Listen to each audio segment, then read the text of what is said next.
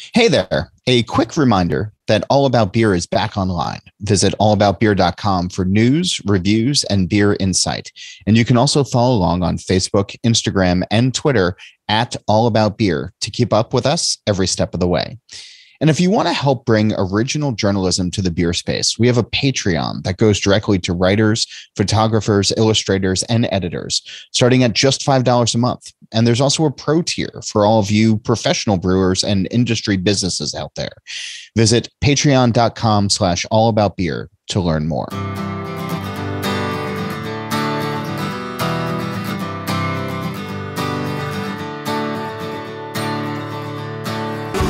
Welcome to Drink Beer, Think Beer, the podcast that gets to the bottom of every pint. I'm John Hall.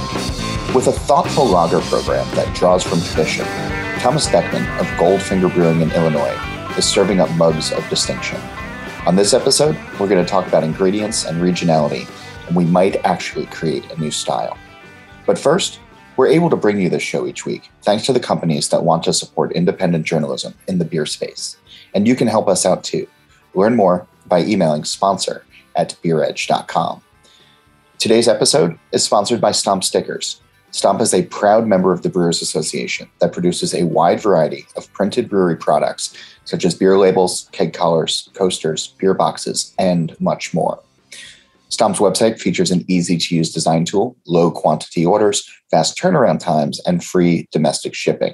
Visit stompstickers.com and use code BeerEdge15 for 15% off of your first order. This episode is also brought to you by Cigar City Brewing, the makers of High-Low IPA. With vibrant aromas of nectarine, orange zest, and lime leaf that greet the nose, it melds seamlessly with peach-like esters and a light, bready malt aroma. Citrus flavors of clementine and tangerine dance on the palate with a snappy bitterness, and with a bread crust-like malt and sparkling carbonation providing balance to this moderately bodied IPA, you can learn more at cigarcitybrewing.com.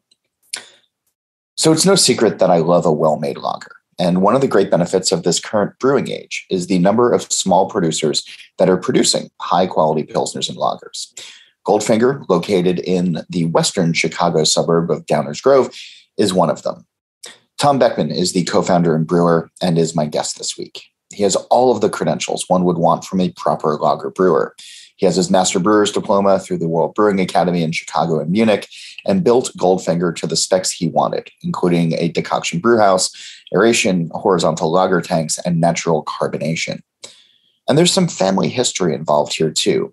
Marcus Goldfinger, a brewer and equipment manufacturer who lived in the 19th century in Poland and sold his wares across Europe, is an ancestor of Tom's. So today's Goldfinger has 3 core offerings and a host of rotating seasonals. And we're going to talk about it all along with process as well as service. I've been hearing about Goldfinger from several of you listeners for a while now, including Aaron Peterson, who says, quote, his brewery has achieved the please take all of our money status in our household, and his Maibock is one of the best beers I've had in a very long time, end quote. And then Ashleigh Carter of Bierstadt Lagerhaus reached out and suggested having Tom on, so clearly the time had come. Here's our conversation. Mm-hmm. We're getting into the warmer months. What's the lager style that you think is ideal for brutal North American summers? The ideal lager for summers for me is a Pilsner. But maybe it's just because I love German style Pils in general. That tends to be my favorite of the beers that we brew year round.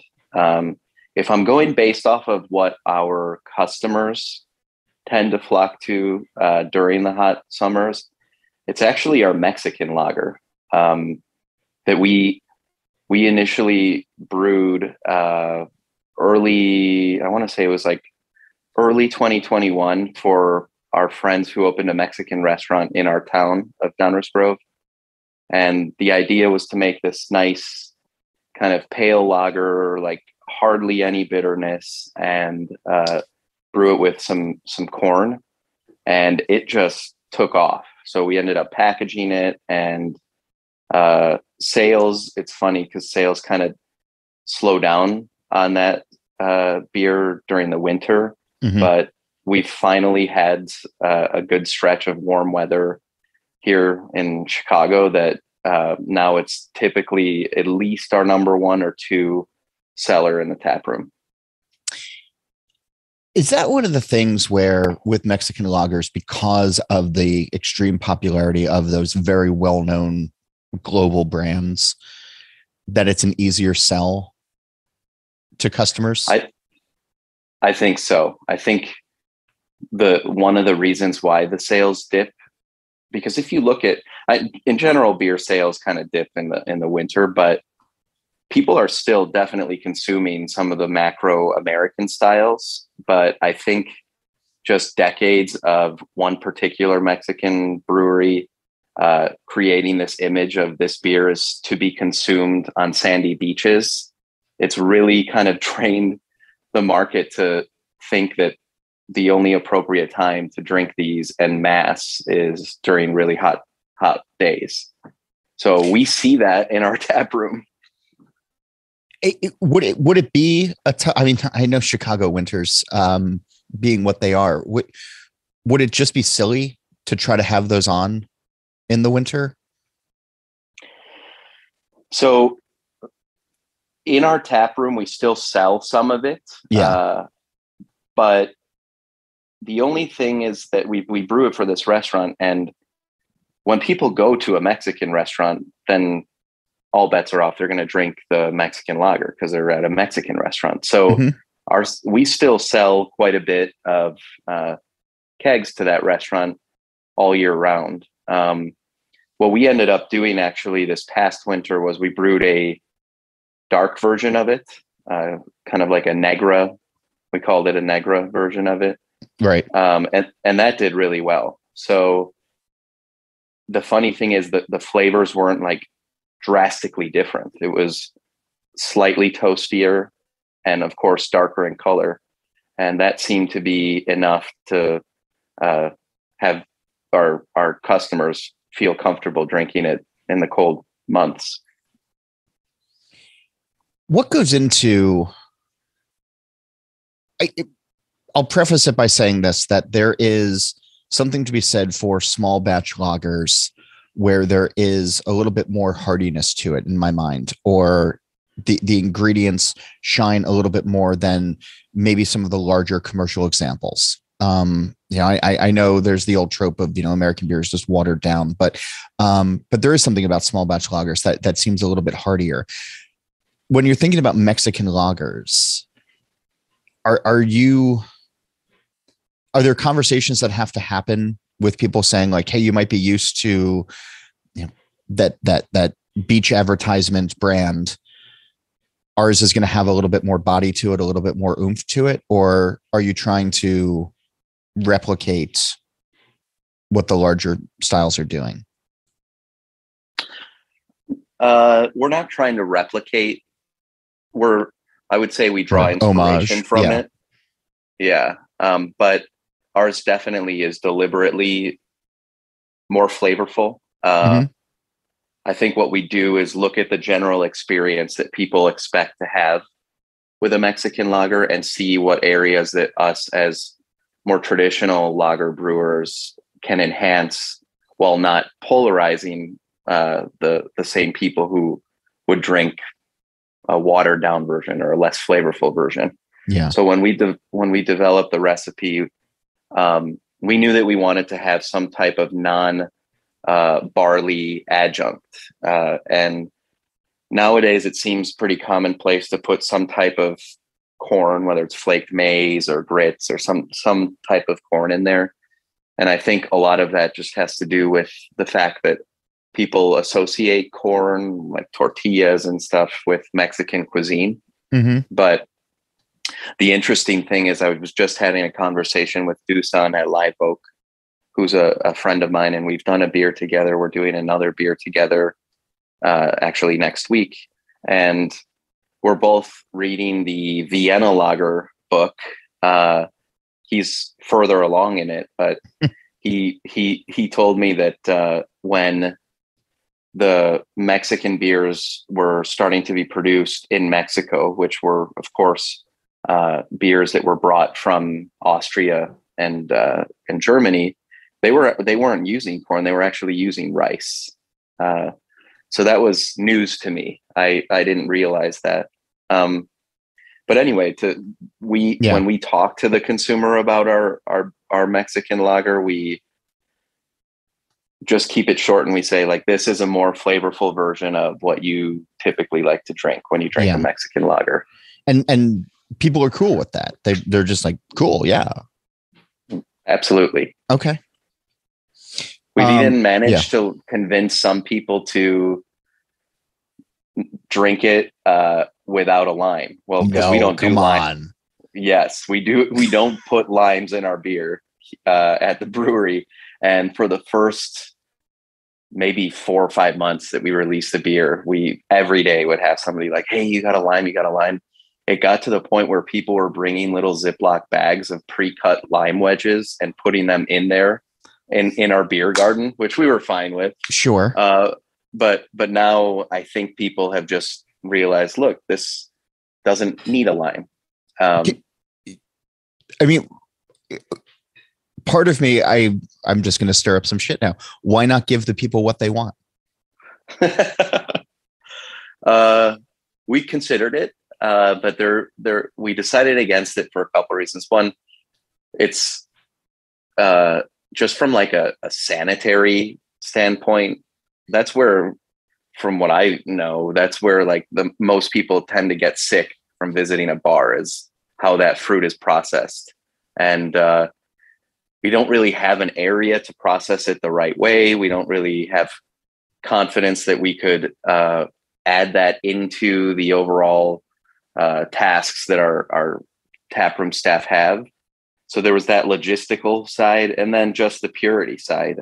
We do pure beers that we believe, where we don't take any shortcuts, and we believe all the time and effort we put into that beer would be sort of bastardized if you have to flavor enhance it with something else.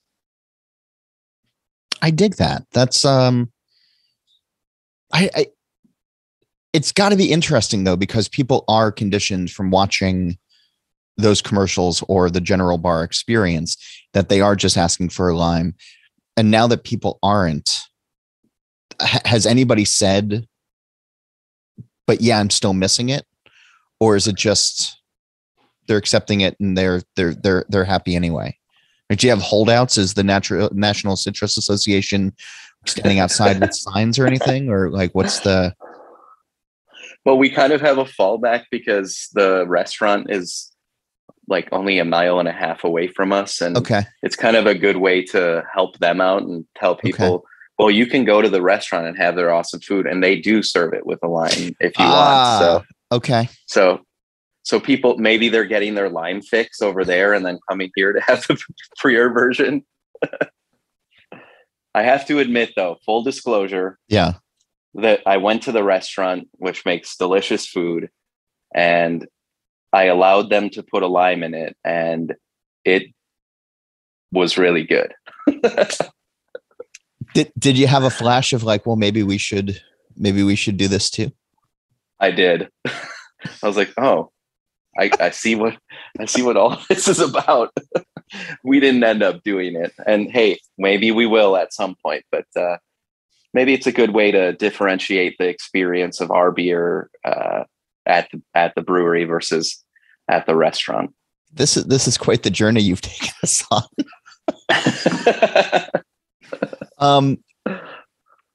When you were talking about Viennas and some of the original recipes, Vienna Lager is one of your 3 core offerings, if I'm remembering correctly, along with your original lager and your pills.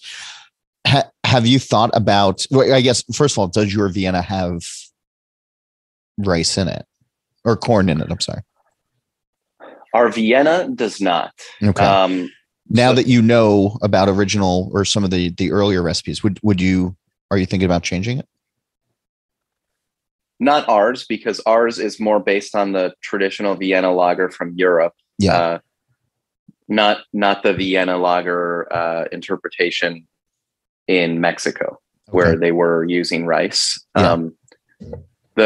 we do pay homage to the original Vienna, which was the style that was brought to Mexico in our Mexican lager. So there is some Vienna malt in that Mexican lager. But our Vienna is, it's based off of what we believe Vienna lager might have been, but I don't think there's an argument to be made that it's not like the exact original recipe, because when we brew ours, we like to have a little bit of a darker color. So we have to put some carafa malt in there to get that darker color. Whereas the original Vienna might not have been as amberish as we make it. It might have been more golden in color. Yeah. But we did that for just because I love the color. I think that it enhances the overall beer experience when you're drinking our Vienna lager, but also we have two fairly pale versions of our lagers, and our goal is to get more interest in lager beer in general, and bring more awareness to the fact that there is diversity just within the lager realm. And we felt that having a color differentiator was going to help get more people to buy into that. Is there general disinterest or unawareness of lager beer in your mind? I think there's awareness of a version of lager beer. Of course, there's a global awareness of it. It's right. The most popular style. Yeah. At least in our area, it's only recent that people are realizing that there's more than just pale lager out there. There's more than just Pilsner out there. And of course, there's more than just American lager. Because I think even the group of people who have been consuming imports for a long time, all those imports are also, the majority are pale lagers, and typically not too bitter. So I think that people have this preconceived notion of what lager is and what lager should be. And we like to we're trying to popularize styles that people should like, because these same people are drinking potentially ale versions of a maybe roasty beer. And guess what? There's delicious roasty lager, and you might even like it more because it's going to be slightly drier, a little cleaner, and you might want to have a couple more of those than you would the ale version of it. So that's kind of been our play in this market. Before us, Metropolitan is one of the first of this new craft beer movement. I think they're about 10 years old now. Yeah. That was focusing on lager beer, and they're in Chicago, focusing in Chicago. In Chicago. Yes. In Chicago. But they're steady, and they've been steady for 10 years now. I wouldn't say that like people were going crazy over their beer. I think the first brewery to put a focus on lager beer in Chicago since the new movement of craft beer has been Dovetail. I've heard of them. They started kind of bringing more focus into process. And then we take that and we go even further to discussing about our process, because we've found that people actually like it, whether they understand every word we use in our description of how we produce these beers. I don't think it really matters. I think what matters is that they understand this is why our lager and craft lager is so much different from your preconceived notion of it, because we go through this arduous process to get it to where it is. Being a smaller lager brewery, do you think the message penetrates to people, or is this back to the very old school days of just hand selling to people? I think that, I guess it depends what you mean by penetrate. How far? Well, I mean, well, I guess that's sort of my question is, when you're having these conversations with people, it's probably at the brewery or, whenever you're interacting with people when they have the beer in front of them, because it's going to be hard to go up against, let's just say big lager, and that juggernaut. So I guess, are people generally receptive of these conversations? And then when you do have the conversation with them, do you think it has a lasting impact where you've converted people, hopefully, to smaller batch lagers? I do believe that the message penetrates, but it's to a very specific, willing audience. It's an audience that already values a story, values a premium product, and has some general knowledge of small batch production of any type of beer. I don't believe, and it's never really been our goal, to try to penetrate a broader market of people who are used to big lager, because first and foremost, we'll never compete on a pricing level. And a lot of those consumers value that too. So we kind of hope to attract the people who've for years been paying a little premium for an import lager, or who like craft beer in general, because then we don't really have to worry as much about pricing. We can start talking about what goes into the beer. But we've had some really positive interactions of people, not so much anymore, because our brand recognition has reached a little further than when we first started. So being that all we produce is lager beer, now people associate lagers with our brand, with Goldfinger. But in the beginning, we have a big sign on the side of our building, and there's a major cross over a railway, a metro line that stops right by our brewery. So that was actually drawing people in, and they had no clue that all they were going to get were lagers when they walked in. So we had so many people asking for IPAs, or looking at our menu and being like, this is all you got? Yeah, where are your imperial stouts? Exactly.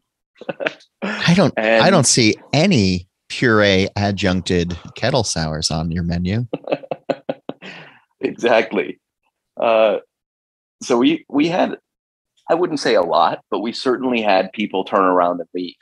But I would say we've had more people find it intriguing.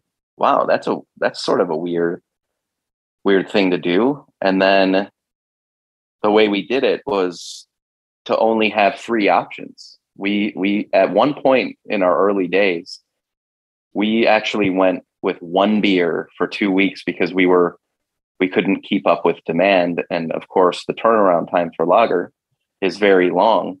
So we really had to lean in hard on this. You're going to love this beer because it's all we got. But because we only had three lagers at the same time during, maybe a 2 or 3 month stint, it was perfect because they're all under 5.5%. One's under 5%. They're dry. They're highly drinkable. So people would have the first one, then they'd be curious about the second one. And instead of wondering whether they should have the third one or not, they were like, well, there's only one more on the menu. Might as well have that one. So we were able to get people to try 3 completely different lagers at almost every visitor that was coming in. So that really helped to boost our story of lager beer and lagers being different, and because the customer experience was so clear cut. Walk in and have 3 different lagers, and you've tried the menu. Okay, more in just a minute, but first, thanks to these episode sponsors, and I hope you'll give them a closer look. Stomp Stickers is a reliable resource for printed items such as beer labels and boxes, keg collars, coasters, and more. Visit stompstickers.com and use code BeerEdge15 for 15% off of your first order. And thanks to Cigar City Brewing for sponsoring this episode. Tropical and bright flavors and a full palette of flavor and a potency designed with moderation in mind, High-Low IPA lowers the intensity of a typical India Pale Ale while maintaining the highest quality and hop flavor possible.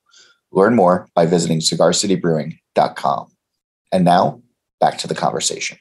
There's so much choice on brewery menus these days. I was hopping around to a couple of places over the weekend. I walked to one place that had 21 different house-made beers on tap, and I was overwhelmed by that. And I'm curious as to if it just, I guess it has to make your life easier to have just 3 core beers on offer. But does that does focusing on those beers free up space in your brain for other things? Does it give you a sense of calm, or at least a better handle on the business, having to just focus on basically 3 mains without worrying about all the other, I'll say chaos, but that's not necessarily what I mean. Does having 3 beer, does it make your job easier or just complicated in a different way? I would say it's complicated in a different way. Okay. Because we are obsessed with dialing in process to make sure that every glass is exactly the same, which is really hard to do when you don't have a $1 million budget to buy all the equipment that you need to measure every possible thing. So we obsess even just about the 3 beers. And even though people are saying they love these beers, on the back end, we think that we can either make them more consistent or do very subtle things to enhance the flavor of it. I think that, like, one example would be, I was going to say, can you give me an example? Yeah, absolutely. One example would be for our original lager, which is our best seller. There's some process that we can do so it's not a very bitter beer. I would say it's quite balanced between this initial malty sweetness that dries out, and you get a nice kind of herbal, somewhat floral hop character on the finish, and the bitterness tends to ride more on the back end of the tongue, but dissipates quickly, which is great. It's an excellent beer, but I think that we're working right now on changing the process, and it has to do with some pH. It has to do with the timing of the hops to still give you that same exact quality, but because the way the bitterness reacts with that beer, it'll actually make the beer even more quaffable than it is, just because of literally a millisecond at the end of drinking it. We want to tweak that millisecond of experience that you have on your tongue to smooth or round that last part out. That won't compromise the bitter perception, but it'll be a different quality. So obsessing about little things like that definitely complicates things, but in a really exciting way. And that was our whole plan, was let's focus. Let's never do more than 6 beers at once.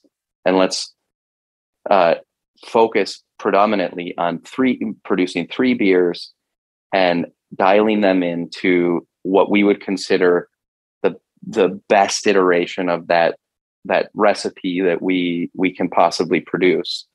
And we have a huge advantage because we have to continue to produce those. Whereas when you have a 24 different beers on tap and you have these beer one-offs or beers that you do once a year, so you're going to have to wait an entire year to make that tweak on the recipe because you weren't very happy or you weren't satisfied with whatever version you put out there. Right. So it also complicates things because since we have a lot less selection, it's cool because our beer is typically probably fresher than a place that has a ton of options, because all of those sell at a much slower rate.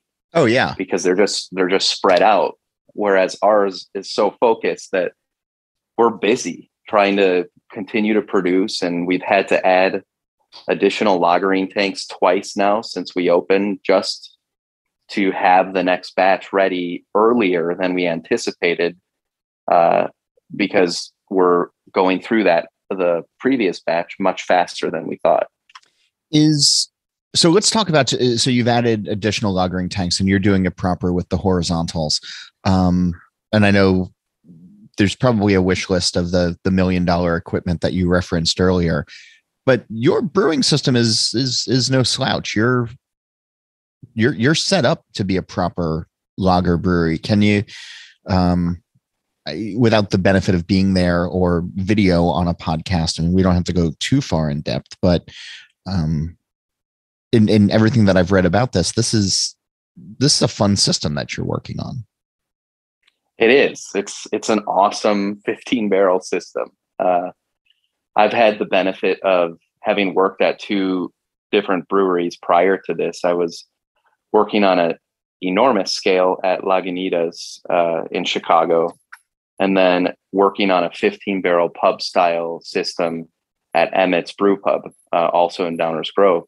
So I've seen both worlds, and I was formerly educated in brewing in Germany, so I've seen a different world with certain automation, etc.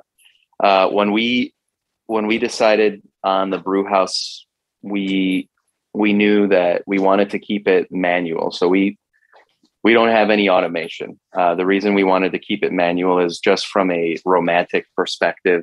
As a brewer who had brewed both on an automated or a manual system. Mm-hmm. Sorry, my dog is, I don't know if you can hear that. No, I can't. That's okay, fine. Good. What kind of dog do you have? I have a wire-haired pointing Griffon. He's a Dutch hunting breed. Wow. Okay. He looks kind of like a German wire-haired pointer. Okay. But anyway, sorry, no, that's fine. Sorry, we got interrupted there. So from a romantic perspective, we wanted to be flipping valves. We wanted to be super hands-on. So that was something that was important to us, but we also wanted to set up a system that was going to be ideal for producing lager beer. So that starts with being able to perform step mashes, which means that instead of just a mash tun or a mash lauter combination kettle, which is very common, we wanted a separate mash mixer that was steam jacketed so that we could perform step mashes. To us, that was critical for producing beers on a consistent basis, because now you're really controlling what enzymes you're activating and for how long. Right. We wanted to be able to perform decoction mashes, because 2 of our 3 core beers we're going to use a decoction mash. Our original lager is a single and our Vienna lager is a double. So we had to have the proper pumps and connections to move thick mash back and forth. So we have a 3 vessel system. It's a mash mixer, a lauter, a separate lauter tun, and a kettle, a combination kettle, decoction tank, and whirlpool. And then we added a hot liquor tank and most importantly, a cold liquor tank, because we knew that we wanted to knock out the wort at a very cold temperature.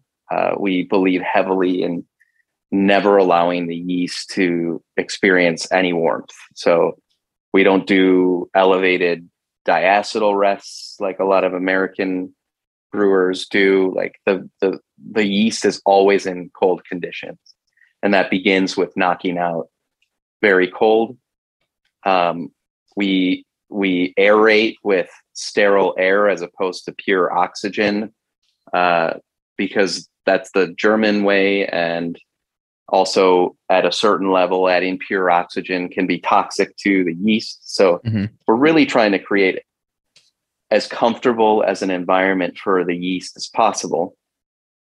So then we move over to the cellar and we perform our primary fermentation in conicals.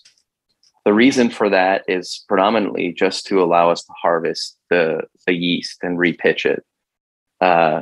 So we will do that. It'll be in the primary fermentation for anywhere from 7 to 10 days. But at the end of the fermentation, it's not completely finished, we'll close off the valve, stop allowing the CO2 to go to dissipate into the air and collect that CO2, because ultimately we want all the beers to be carbonated naturally with the CO2 produced from fermentation. Gotcha. So we move it while it's still fermenting into our lagering tanks.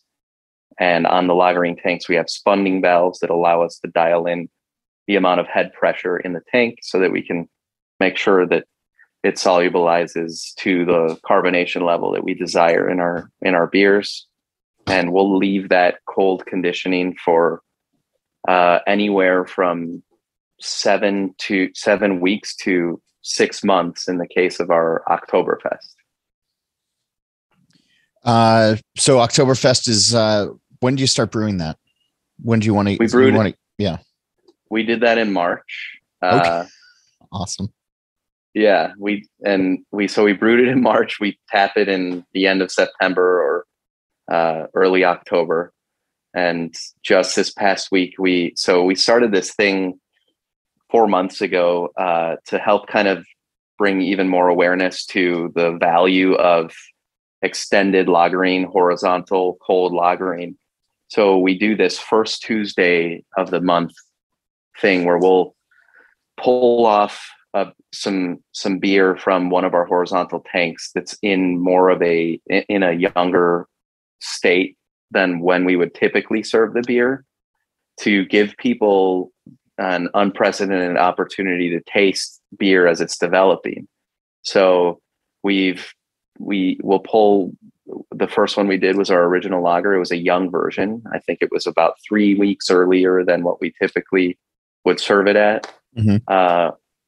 And it's very interesting because the sensory experience is totally different. The flavor, the appearance, the aroma, everything's different. And we'll put it in a cask. We'll put it on top of the bar, and at 5 o'clock on the first Tuesday of every month, we'll tap that and give people samples of a young version of our beer. So this past Tuesday, we did the 3-month version of our Oktoberfest. And it's amazing how different it is from at the 3-month point, which is already longer than what you would typically find on the market. How different that is compared to our 6-month version. And people are really interactive with it. We have an open discussion about what kind of flavors and differences they're detecting, and everybody just kind of gathers around in the tap room and talks about how interesting the beer is at that point.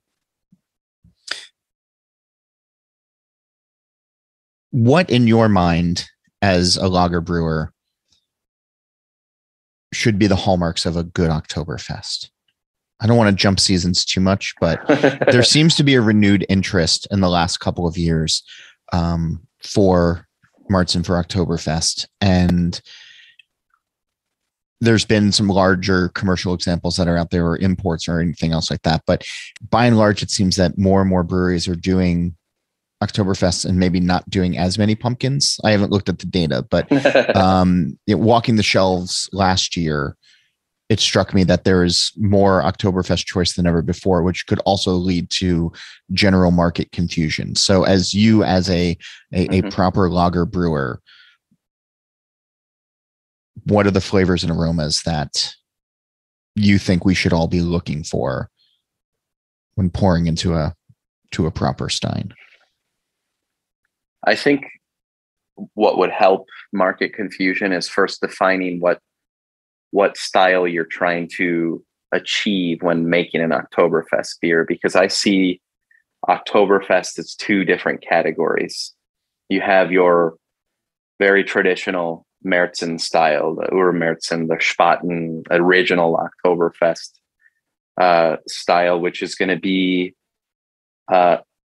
more alcohol, so closer to 6%, potentially a little bit over that.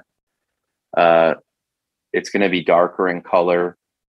It'll have more of the raisin quality that you could get out of Munich malt, with potentially some toastiness and some biscuit. It's going to have a slightly bigger mouth feel, and it should still, regardless of what style you're going for, still have a perception of dryness, whether that's finishing higher gravity and potentially a little sweeter, but there's enough hop balance there that it still dries the palate and encourages another sip. Mm-hmm. Or it's literally just super dry, and the finishing gravity is dry. I think both styles need to have that perception, because the whole point is you need to consume it. You should be consuming a lot of it. Yeah. So I think clearly defining those two categories. Sorry, I didn't even mention the other category, which I would call a fest beer. And that's more a style that is trying to replicate what is currently being served in Munich during Oktoberfest, which over the years has just become lighter in color, lighter in mouthfeel, and potentially, well, I wouldn't say lighter in flavor, but just a different type of flavor, where you're favoring more of the honey notes of Pilsner malt and the lighter end of the Munich malt flavor spectrum. It's lower ABV as well. And the whole point, of course, by these German brewers was to sell more beer. So they dried them out, made them lighter in color, less filling, and that's become kind of the more popular style nowadays.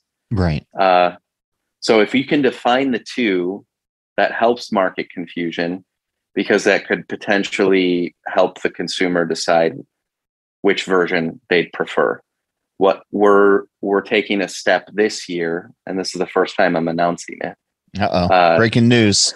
Breaking news. This year, we're going to be serving both styles, so that we can help educate the consumer a little bit more about the differences. So our fest beer will not be lagered for 6 months. It'll be lagered for the proper time to make it nice and smooth, but it's going to be lower ABV than our normal Oktoberfest, which is a Urmärzen style. And we'll serve them at the same time and see which one people prefer. See, now I'm going to start researching flights. Yeah, September, is it 28th? I think maybe, or maybe the 24th, right, Saturday. Let me see what I can do. So the brewery name is a direct link to your family past. Yes. And I was looking at the future beers section of your website, which I kind of dig. Are these beers that are actually on the schedule, or are these aspirational? Geez, now you're pointing to a hole in our website that I don't update as often as I should. Okay. So yeah, under the our beers section, you have seasonal beers, what's coming up, a New Zealand lager, which sounds interesting, which is coming up, and then your future beers. It's on tap now, actually. Okay. New Zealand.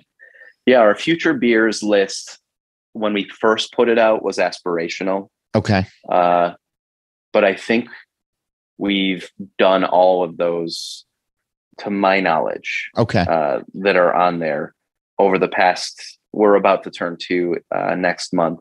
So roughly over the last 2 years, we've managed to brew those at one point in time. So one of the beers that's on here is a Polish Pils, rotating Polish hop series. And I'm imagining that is a nod towards your family's past. And I'll admit that one of the breweries that I was at last weekend that had a multitude of taps had a Polish lager on tap. And in my mind, I was like, oh, that's maybe awesome. Maybe it's smoked, or maybe it's just like a Grodicka, something along those lines. And it was just a straight up, Polish hopped lager. Is this an emerging style? Is this something you want to be an emerging style? And what, aside from the hops, or is it just the hops, defines a Polish Pilsner? Well, first of all, that's awesome that you had a Polish lager at a brewery, because to me that sounds like this is potentially an emerging category. It takes 3 to make a trend. We need one more.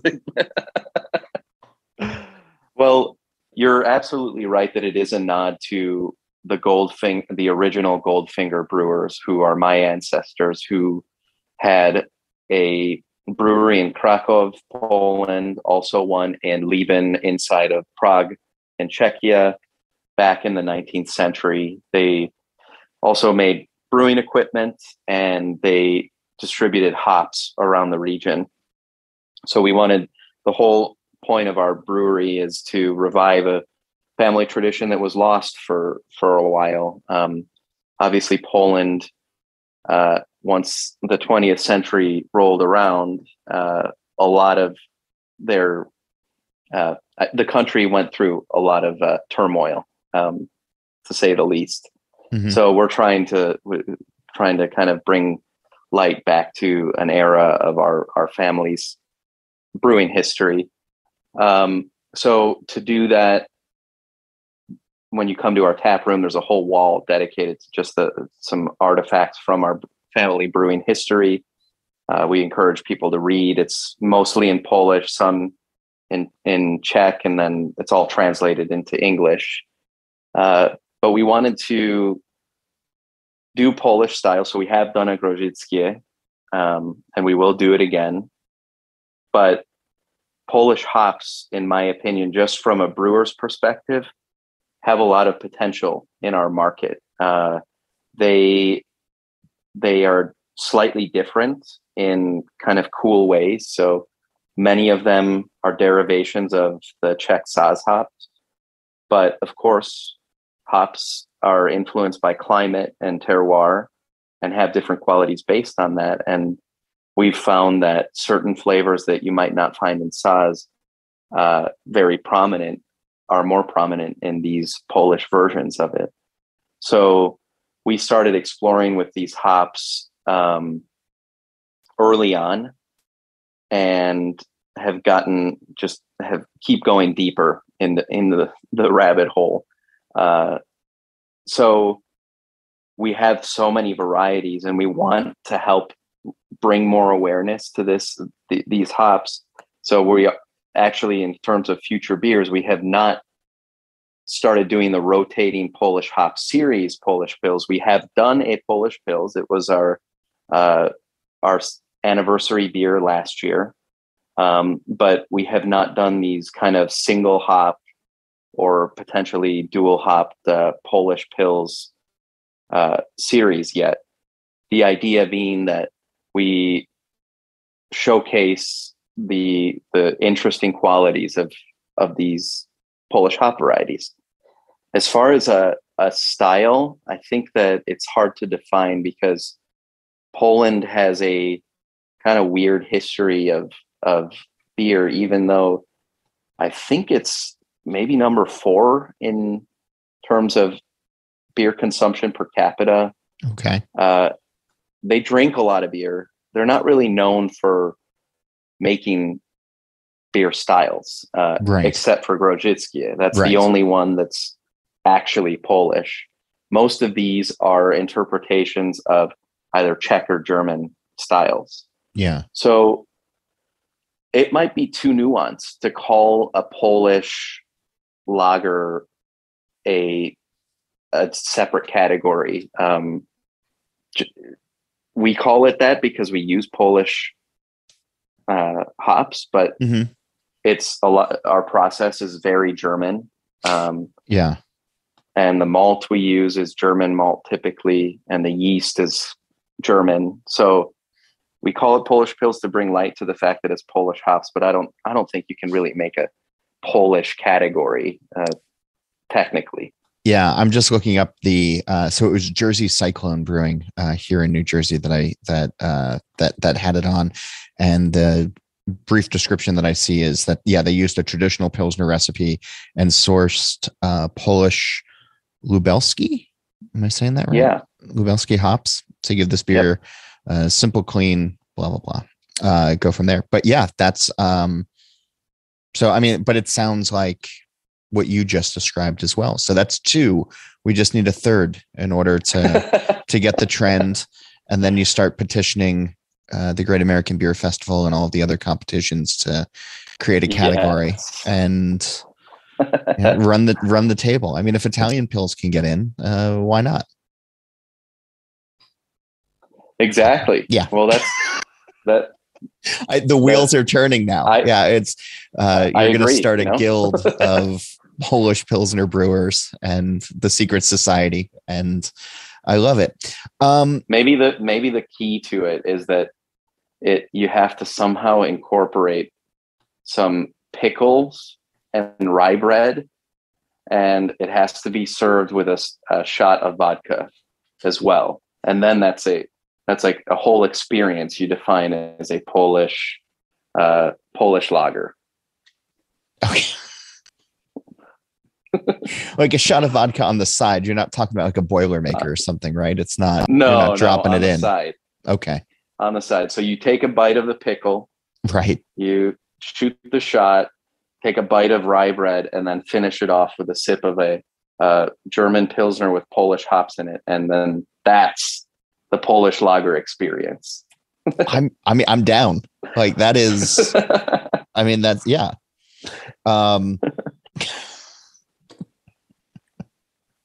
But here's my problem with this though, is you just said take a sip of the lager at the end, which means that you might have some pickle left. You might have some rye bread left, but the vodka is going to be gone. So if you wanted to, this is like a one-time deal, unless now another shot comes in its place. Well, in true Polish fashion, of course, another shot comes. I mean, it doesn't make the best business sense, but again, I'm here for it. So I'm definitely going to get on that plane now and then Uber back to the airport afterwards. But on the show for the last for the last bit, I've been asking people about the green door, and the premise is on the television show The Good Place. There's a concept of being able to walk through a green door and be any place at any point in time with whoever you want. And so if such a door was around on this plane of existence and we could end this conversation and you could walk through it and be at any brewery or any bar, any place in the world at any time with somebody that you wanted to be with, where would you go? What would you want to be drinking? And who would you want to be drinking with?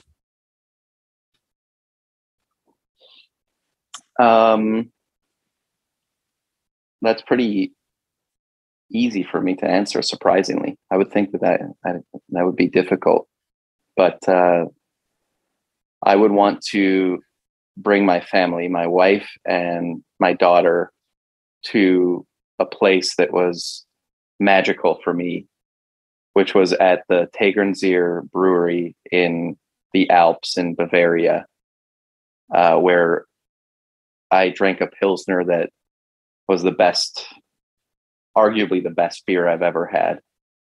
And you're just sitting on this serene lake with mountains all around you. It's an experience that I had without them when I was in brewing school in Germany, but it's something that would only be enhanced by their presence. So that's where I'd like to go. I love it. It sort of brings me back. I usually end it here, but you made me think of one more thing, of the importance of the right beer at the right place at the right time. And when I was talking about beers for summer, there are some beers, we call them lawnmower beers sometimes, that just taste better after a hard day's work, or the beer tastes better at the ballpark when your team is up, or whatever it is, the people that you're with, the company that you keep. Do you think about that with your beers, and where outside of the tap room you hope they're being enjoyed, or how they're being enjoyed? I do, all the time. I'm glad you brought that up, because I think I understand why people often ask, like, what's your favorite beer, or what's your favorite style? But to me, there is that element of environment and place and time that really defines what is your favorite beer. So I don't know that you could say that every day X beer is the best beer. It Right. really depends on the place and time. And our Pilsner is exactly that. I haven't had the Tegernseer Pilsner, which was the one that I tried to essentially mimic in our Pilsner recipe. I haven't had it in several years now. And I'm willing to guess that it actually is quite different from what our Pils is, because when I had it, and the idea of the inspiration for it came after months of just drinking liters of Helles. And then you have your first Pilsner after drinking liters of Helles that has more hop character, it's a little drier, a little lighter mouthfeel. And that specific moment when I had that is what inspired our Pilsner recipe. So I think that about that all the time when we were distributing our beer. And when I hear somebody tell me, like, oh, I loved your Pils at this moment.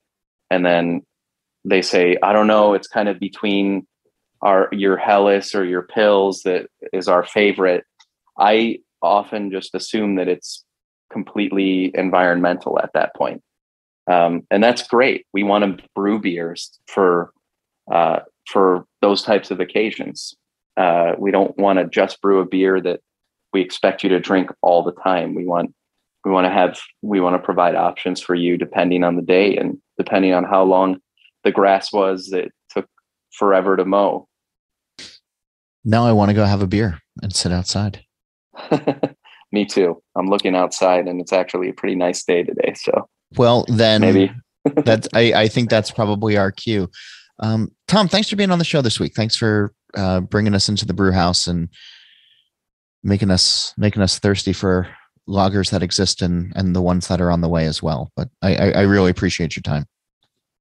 Thank you. It's been really nice talking with you. Okay, a quick reminder that the Craft Brewery Cookbook is now on sale where books are sold. Get a copy today. And All About Beer is back online. Go to allaboutbeer.com to catch up with great content. You can keep in touch with me. Questions, comments, guest suggestions. Email me. It's John Hall, JOHNHOLL @beeredge.com, or you can get with me on Twitter at John_Hall. And check out Beer Edge for all of our This Week in Rauk Beer and Defend Pilsner merch, and follow along on social media at The Beer Edge. And of course, This Week in Rauk Beer is also online. The Facebook group is easy to search, and on Twitter and Instagram, it's at TW Rauk Beer. We're able to bring you the show each week thanks to the companies that want to support independent journalism in the beer space. If you would like to learn more about our surprisingly affordable rates, please reach out to sponsor@beeredge.com. And speaking of that, today's episode is sponsored by Stomp Stickers. Stomp is a proud member of the Brewers Association that produces a wide variety of printed brewery products, such as beer labels, keg collars, coasters, beer boxes, and much more. Stomp's website features an easy-to-use design tool, low quantity orders, fast turnaround times, and free domestic shipping. Visit stompstickers.com and use code BeerEdge15 for 15% off of your first order. It's also brought to you by Cigar City Brewing, the makers of High-Low IPA. Vibrant aromas of nectarine, orange zest, and lime leaf greet the nose, melding seamlessly with peach-like esters and a light, bready malt aroma. Citrus flavors of clementine and tangerine dance on the palate with a snappy bitterness, with bread crust-like malt and sparkling carbonation, providing balance to this moderate-bodied IPA. Learn more at cigarcitybrewing.com. As always, a reminder to check out the Beer Edge podcast with Andy Crouch. Still This Beer has new episodes every Monday, and the BYO Nano podcast comes out on the 15th of every month. And go visit allaboutbeer.com. As for this show, Mitch Weber does the music, Jeff Quinn designed our logo, and I'm John Hall. New episodes release every Wednesday, and that's when I'm going to be back again to drink beer and to think beer.